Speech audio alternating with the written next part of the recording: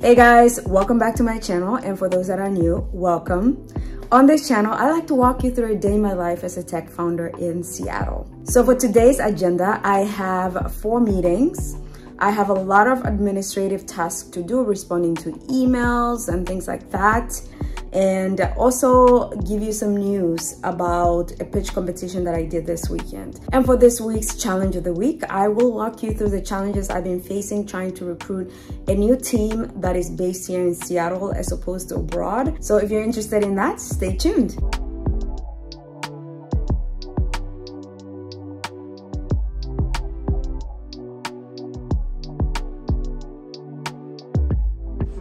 Hi, how are you doing? I'm well, how are you? I'm doing very well, thank you. Hi. Hi, how are you? I'm good, how are you? I'm doing well.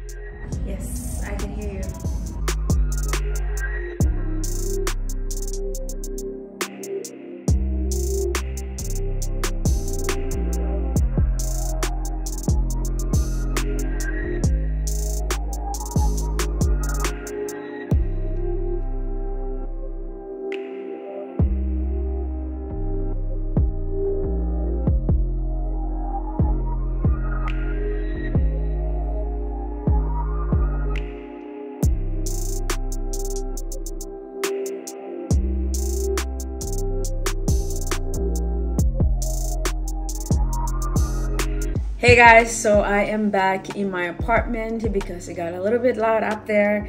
So yeah, I have some amazing news to disclose and share. I just won my first pitch competition. To be fair, this is my second pitch competition.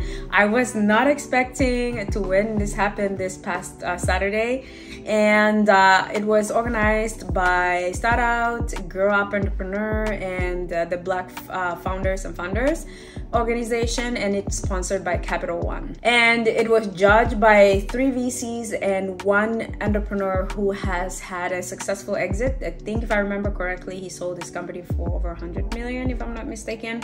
But in any case, for me, it's very exciting because it validated that I'm able to effectively communicate my idea in front of investors. I know you're probably all wondering how much the win, as my friends have been asking me. To be fair and honest, they didn't disclose how much the winner was going to get during the event. They only announced that the winner will get a cash prize and bragging rights. That's what they did before they announced and mentioned my name. All right, so the winner of the pitch competition, they will receive a cash prize and more importantly, bragging rights for having won the competition. The winner is Tuama Nambili from Aeon. I did not find out until today, which is 5 to 6 days. I think it's 5 or 6 days after the event actually took place. So the cash prize is $500, which to me is okay. It's not a lot compared to a lot of other pitch competitions where you win 10,000, 100,000, 500,000, whatever.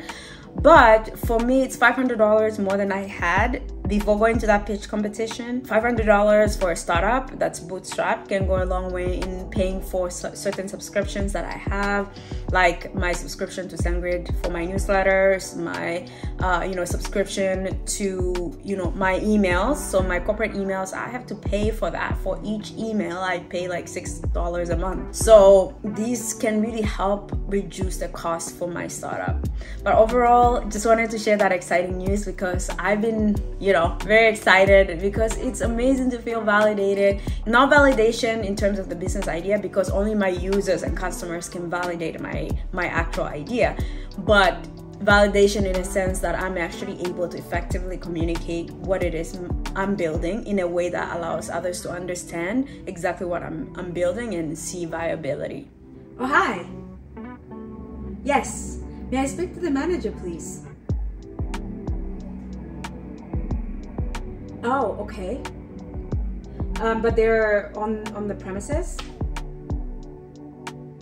Perfect. Yes, I actually just wanted to talk to your manager because we're, a startup here in Seattle. We're thinking of hosting an event, and we thought of your venue. I mean, I would love to come in and just tell you a little bit more about what it is that we're thinking, and then you can maybe think about it and see whether it would be a fit.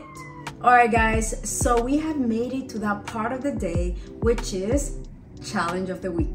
So for this week's Challenge of the Week, I wanted to share the challenges that I've been facing recruiting a new team. If you have watched my previous Day in the Life videos, you learned that I have built my team mainly abroad as a way to be scrappy and save on cost, to be still able to get quality talent. I've even partnered with an agency partner abroad as a way to build up my MVP. That said, I still want my team that is based here in Seattle, that is going to be able to continue building and rolling out new features. So I've been spending a lot of time recruiting, reaching out to people in the greater Seattle area that are interested in joining a startup. This early on, you're looking for people that are the right fit, that share the same vision or similar vision, that are willing to put in the work that is required. I have to keep this in mind as I meet new people, that if you're looking for work-life balance, a startup is probably not the place you want to go, because startups are notoriously understaffed because they are under-resourced, right? So I have to find people that are willing to work at a startup pace, that are willing to come on and take on that risk. Of course, that risk is rewarded through equity and of course salary and stuff like that, but it's still a challenge having to reach out and then obviously having to sell the idea to different potential team members, but also then having to judge who could be the right fit for the company. That alone is a challenge on its own, right? And then of course, while still considering fundraising and things like that. So that's all to say, recruiting is a challenge for anyone, right? It doesn't matter who you are, because maybe finding people is easy, but finding the right fit is challenging.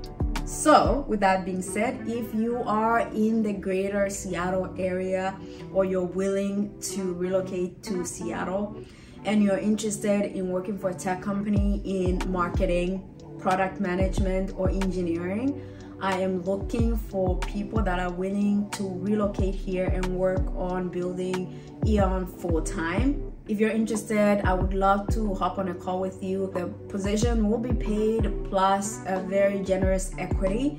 So just reach out to me, because I am actively recruiting. If you're interested in joining me, please do not put it in the comments. Instead, follow the link on the contact page of my company below, in the comment section below, and just reach out to me. Ensure to include a link to your LinkedIn page, okay? Just LinkedIn is all I need, and from there I will be able to reach out directly to you and let you know and schedule some, time for us to meet and connect. So yeah, that is the challenge I have been facing and currently still navigating. Haven't fully solved it yet. So if you are out there and can refer talented senior engineers or staff engineers, or product managers and a product designer, by the way, which I didn't mention, please send them my way. All right guys, so that ends today's day in the life video. I hope you've enjoyed it. If you have any questions, please put them in the comment section below. Be sure to like this video so that other people can find it, and also subscribe so that you're notified next time I post a new day in a life video. I have switched my day in a life video to twice a month just because of the time limitation, and I hope this has not disappointed a lot of you guys that were used to me posting on a weekly basis. Other than that, thank you so much for watching, and I will see you in the next one. Bye.